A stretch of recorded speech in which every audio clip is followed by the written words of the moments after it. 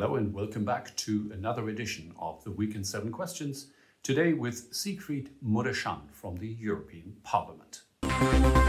Siegfried, we're inching closer to a final deal on the EU budget and the Recovery Fund. When do you think will be done, and how much of a roadblock is Polish and Hungarian opposition? We have promised to the people of Europe that the money will be available from the 1st of January 2021. We should keep our promise. 1.8 trillion euros, more money than the EU has ever spent, the traditional budget of the European Union, money for farmers, for researchers, for students, for building highways, for refurbishing roads, plus 750 billion euros to help those affected by the corona crisis as of the 1st of January 2021. We in the European Parliament did our homework in every phase of this adoption. We are ready to also go the final stretch, finalize everything before Christmas. Now, critics are saying the EU is just going into massive debt without any idea of how to get out of it in the future.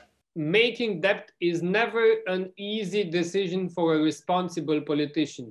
This is why we, as center-right politicians, the EPP, say we have to manage the money of the people with great care, number one. And number two, we have to see how we pay it back.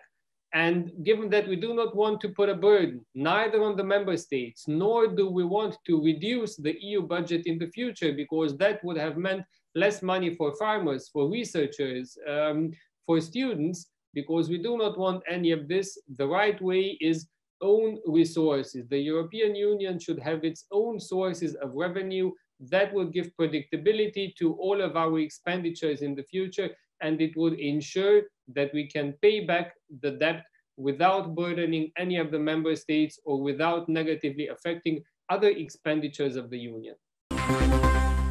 The Parliament has been very adamant in anchoring the rule of law in the budget and fund. Are you happy with the solution? We are happy that there is a solution. In July, 27 heads of state and government have agreed to this principle, to link the EU budget with the rule of law. I believe this is correct, because the more money we spend, the better the control needs to be. The EU budget is money from the people, for the people. And those who manage it need to make sure that money gets to those in need and they respect the European values, including the rule of law. And what about the Parliament's insistence on a stronger emphasis on innovation? We have all changed our behavior during the pandemic. We consume more of some goods and services and less of some other goods and services. There will be no way back to our habits before the pandemic, one-to-one, and there will be no way back to the economic structures exactly as they existed before the pandemic. This is why we want to use the budget for better protecting the environment, for supporting research, innovation, digitalization, because only then can we strive in a modern world. We should use this crisis to modernize our economies. Now, with the ongoing controversy from the Polish and Hungarian veto, do you actually think there will be a scenario in the future where funds are withheld because governments violate the rule of law? If any government of any member state of the Union violates the rule of law, then funds should be withheld. This can happen to any country out of the 27, and the system that we have established is an objective one. It should not depend on political affiliation. On an objective basis, the Commission should be able to propose withholding EU funds if any government, and I repeat, any government of any EU member states ever in the future breaches the rule of law.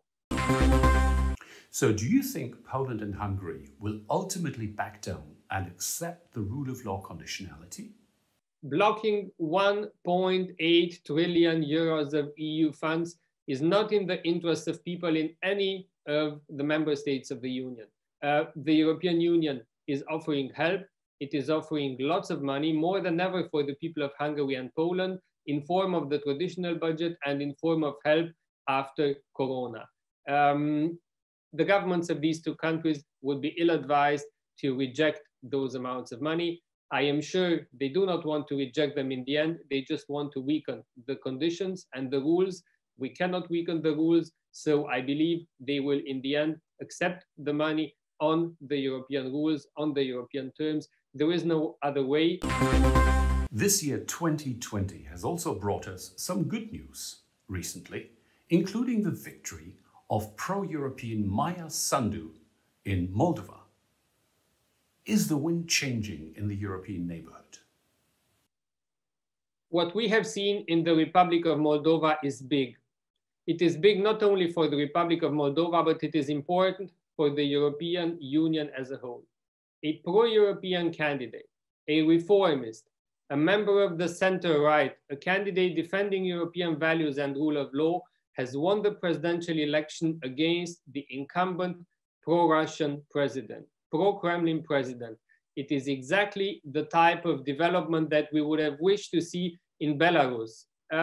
We have a duty now to respond to the vote of the people, the overwhelmingly pro-European vote, with offering, on the basis of rules, all of our support to the newly elected president and to support her reform agenda, to show that if people vote pro-European, the European Union is also ready and capable to deliver and to fulfill the expectations of the people. Thank you, Siegfried. Mulțumesc. And thank you all for watching.